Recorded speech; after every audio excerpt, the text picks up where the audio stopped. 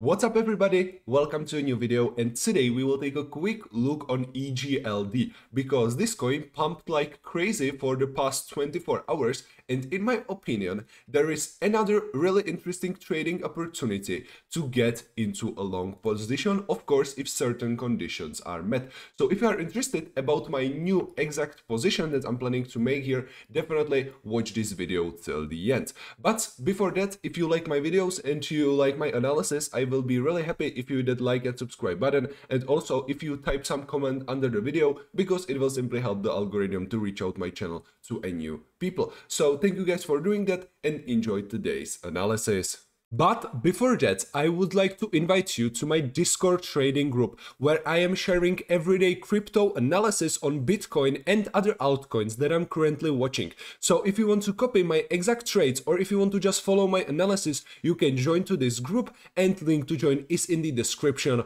or in the comments. Let's start today's analysis on the daily time frame. You can see that we were forming this falling wedge on the daily chart, but right now after that breakout there was like absolutely crazy pump. In my trading group, where I am sharing all of my trades, we opened the last long position on the price 28.5, and you can see that like this pump made us absolutely crazy profit. Right now the whole position is closed, but in my opinion there is another really good opportunity to enter a long positions, of course if, as I said, certain conditions are met. Right now, I am watching here two important things. And these things are these two bearish order blocks. The first one is between levels 50 and 40.5, and the second one is between 70 and 60.29.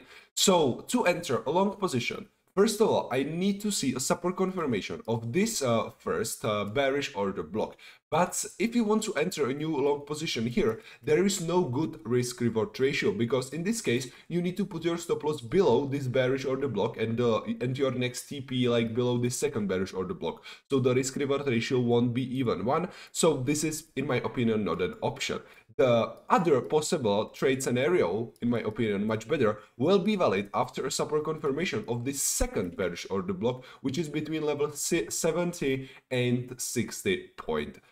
So if there will be that breakout and support confirmation, then I think that there can be a really good opportunity for entering a long position, because the next bearish order block is here between levels 204.6 and 192. The first thing that you need to watch out is fear of missing out right now, because as I said, we had here this absolutely crazy pump, but in my opinion right now there is no a good opportunity for opening a long position, because the risk reward ratio simply is not here, and also the RSI is currently really overbought, because we are on the level 94, which is like absolutely insane. So to open a new long position, you need to wait for a proper setup, and also you need to wait for a market to cool down a little. For example, for the RSI to be, let's say, around 51, or let's say around 50, around this middle level, because in that case you have much better opportunity, or much higher probability that your trade will be successful. As I said, we have here two opportunities for opening a long position. This first opportunity is better in my opinion, because the probability of the successful trade is, in my opinion, much higher. So in this case you are waiting for a support confirmation of this bearish order block, and you need to put your stop loss under this bearish order block, which can give you, if you put the TP below this bearish order block, can give you risk reward ratio around 11.29, but you are aiming for 170% net profit, which is like absolutely crazy.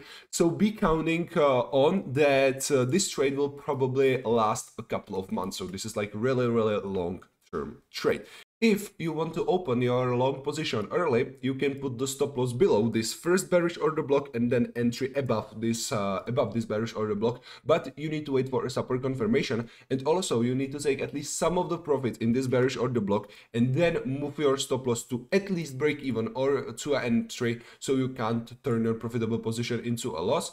but in that case, the risk-reward ratio will be also much higher. If you want to see some analysis on the lower time frames, you can see that on the 4-hour chart, there is like literally nothing. But in my opinion, there is like a high probability that we will start forming, let's say, a triangle or a falling wedge setup. So if there will be some new interesting setup on the lower time frame, I will definitely let you know in my Discord trading group. So if you want to copy my exact trades, or if you want to just follow my analysis, you can join to this group, and link to join is in the description or in the comments. But at this moment, there is like literally nothing that you can trade on the 4-hour chart.